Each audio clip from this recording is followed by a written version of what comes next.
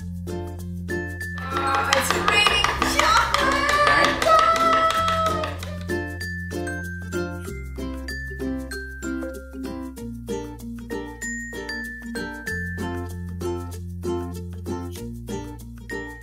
Who wants apple pie? Hi, I'm Christine Cushing and welcome to today's episode of My Favorite Foods. Today I'm taking you back to my pastry chef days with a super crispy free-form apple pie. This is one of my all-time favorites, but it's also super special to me. I've got a radically different technique on blending the pastry, so you get a super crispy texture that's so delicious, you're gonna love it. Are we ready? Let's go. Pastry first.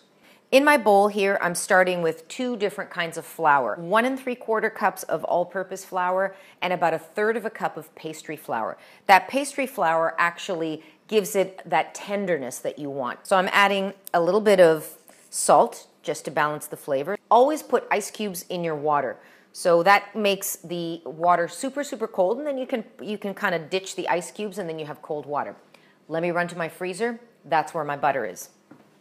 3/4 cup of butter, so it's roughly 185 grams if you're weighing it, which is the best way to do it. I take a small knife, and what I'm doing here is just thinly slicing it. And then until I'm ready to use it, I actually keep it in the freezer. So remember I said it was radically different? Watch me here. So I just want to stir together the salt and the flours, and then I add the butter. Super cold. Always, by the way, unsalted butter. You can control the amount of salt that way, and it's fresher. So I just want to coat that butter with the flour. All right, step number 2. This is where the radically different part comes. At this point, I haven't added any water yet. So what I want to do is take my French rolling pin. It's easier to control because there's no ball bearings, and I'm going to just put a little bit of muscle into it, and it'll be perfect. So rolling the butter so that it's a little bit even more flat. And essentially I'm making a cross between a rough puff pastry and a pie dough. That's the radical difference. So what I like to use is this metal pastry scraper. So I'm not touching the dough or the flour and the butter with my hands at all. Then I just gather everything, I kind of fold it into the center, and I keep going like this until the butter is super thin and it looks like almost paper thin spread throughout the flour. This could take a good 5 minutes, so you want to be patient. Once there's no big clumps of butter left, that's basically what you're looking for. I'm going to take it back to the bowl, and then I'm going to add the ice water before it's fully blended. Now I go back to either a rubber spatula or a fork, and I've got 1/2 cup of ice water here. You want to be careful because, yes, there's a recipe. The recipe says 1/2 cup of water, but you really don't know how humid is your room, how much moisture is in the butter. So many variables. So you want to actually look for what it is, the texture that you want. Sprinkling with the water and just tossing gently but quickly. Making sure that it's all spread evenly. Haven't touched it yet with my hands. Going back to the French rolling pin, same technique. So this scraper allows me to really lift everything up and not use my hands, because guess what? My hands are too hot for the dough. The butter's going to melt out. The other part of making an apple pie is patience. You do have to always rest and chill the dough after you make it. So one more little round just to make sure it's flat. Okay, now I'm going to use my hands just to gather it, but gently. And then I want to cut this into 2. You can already start to see those layers. And that's the whole point. That layering and that rolling with my rolling pin is really creating that almost a faux puff pastry look. That's the radical difference. Pretty cool, right? Okay, now flattening it into a disc. Okay, give it a good little slap.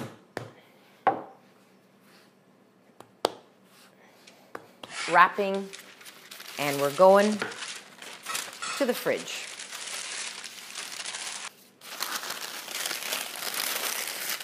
Chilling 35 to 45 minutes. Now we make the filling. Dough's chilling, now for the filling. Apples. Everybody's got their own version. What apple do they like? Whatever firm cooking apples you have, that's the one that you use. To me, the worst thing you can do to an apple pie is use a soft, soggy apple. I cut them in half, and then I also like to cut them into fairly thin slices so that the apple softens while the pastry cooks.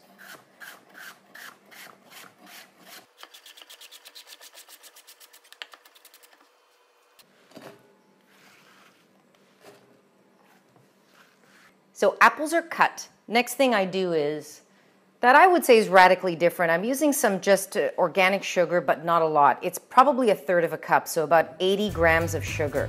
The apple is sweet enough. I don't like it too sweet.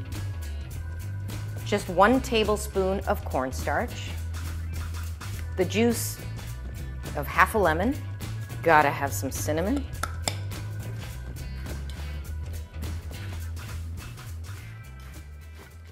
I just want to toss this, making sure all the apples are coated.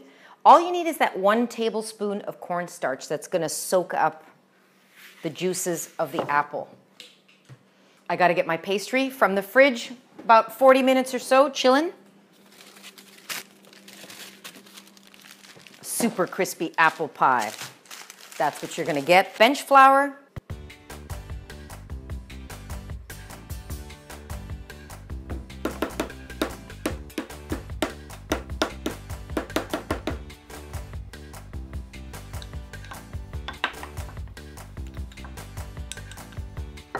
By putting it into a disc like I did with this, you see how it's super easy to actually roll the dough. And I just use my French pin and I'm applying pressure just on one side. And I keep moving the pastry. That's how you get a perfect round. You want it fairly thin. Look how the pastry's holding together. Is that great or what?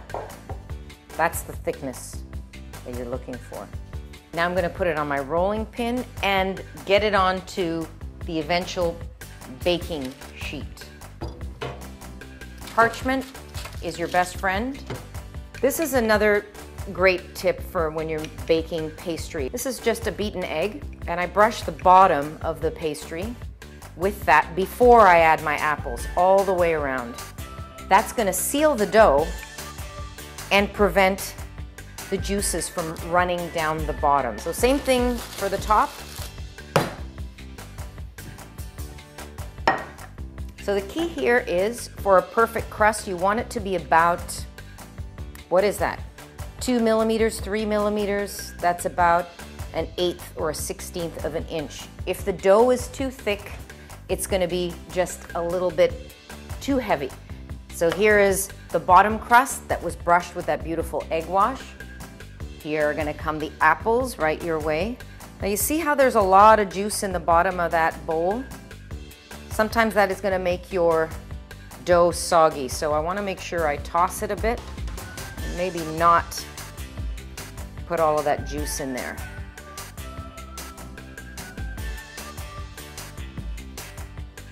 Just a little bit of it, but not too much, like that. Just make sure that it's mounted high, but that the apples are pressed. Now, we're going to top this.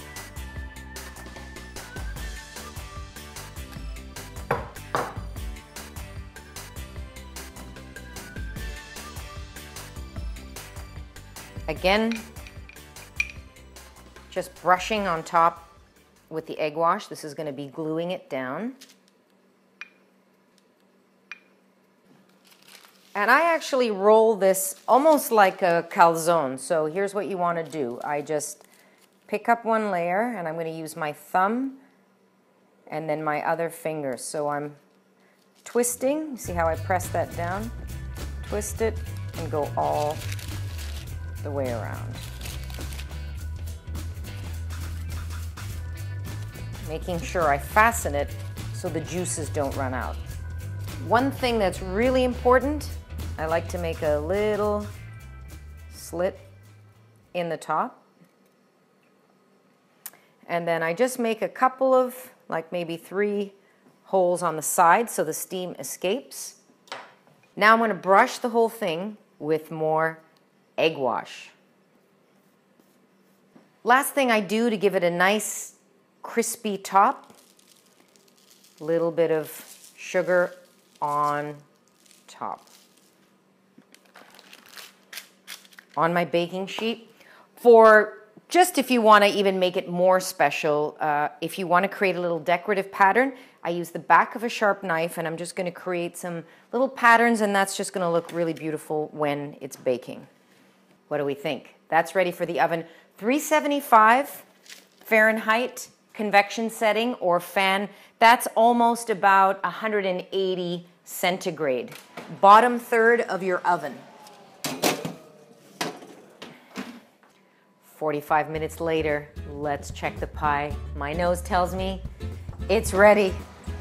Oh, yes. Does that smell good? In the category of things of beauty, this ranks top of the list. The smell is unbelievable. I promise you, the good news is you are going to be asked over and over again to make this pie for people. It is that good. I really want to dig into this, but I've got to let it sit for an hour, so you got to trust me on how good it is. Thanks for joining me on My Favorite Foods. I'm Christine Cushing. Please remember to subscribe. Give me your thoughts, your comments. I really want to hear from you. Make some coffee, make some tea. Let's eat some pie.